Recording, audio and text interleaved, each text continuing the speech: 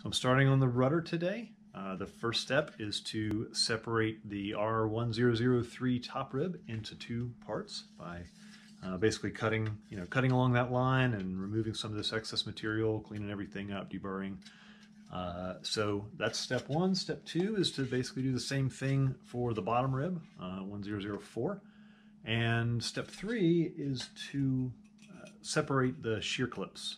So I'll probably do all three steps, basically at the same time, because I'll be cutting them with the bandsaw, cleaning it up with the 1-inch belt sander, and then cleaning it up and deburring it with the 3M wheel. So I'll get started. And we're off. So peeled the blue stuff off the top rib and then marked it with a Sharpie where I was going to cut.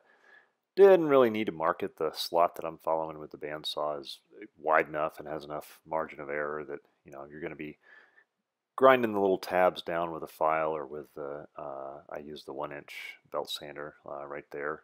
So the line was just trying to be careful, give my eye something to follow.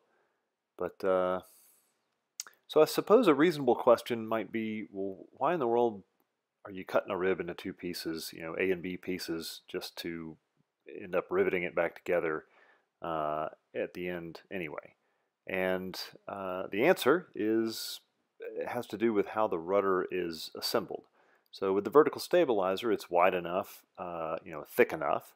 The fin itself is thick enough that you can reach in and get to the back side of the rivets, from the inside by putting your arm inside the thing.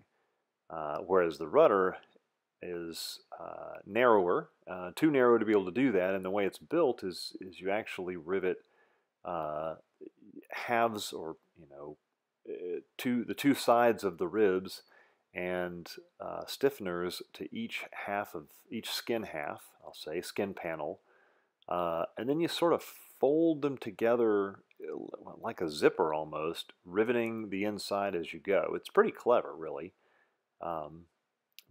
So that's why these ribs have to come as a single piece that needs to be cut into two pieces and then riveted back together, as you assemble.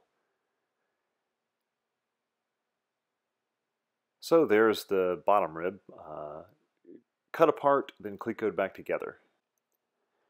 So right here, I decide maybe I'll try using the 10 snips to cut apart the shear clips, because there's a pretty big gap in between them and a lot of excess material, and I gave up on that right away. Those things, compared to the bandsaw, the 10 snips just make a mess. They just they bend the metal as they're cutting. So I don't know if anyone uses shears like that, or if pretty much everybody just invests in an inexpensive bandsaw and goes that route. But the bandsaw is definitely the way to go. The one I have is only a couple $100 at the most, and a little bit more for some fine tooth bands for metal cutting. And then I also use that 1-inch belt sander to grind away a lot of excess material. I'll probably go through belts pretty quickly, but so far the one I've got has been holding up, and I just bought a pack of extras, and they're disposable. So here I'm working on each of the shear clips with a file, and there they are. All right, well, so that's it for the first page of the rudder. Steps 1, 2, and 3, the top rib, bottom rib, and the shear clips. So I did a little more deburring off camera, and these notches and whatnot, went over everything with Scotch-Brite pad, and yeah, so it looks pretty good. I went ahead and clecoed the A and B halves of each rib together just to get a feel for what it's going to look like when it's completed. And yeah, the next step will be to start to cut all the stiffeners to length. So that's next.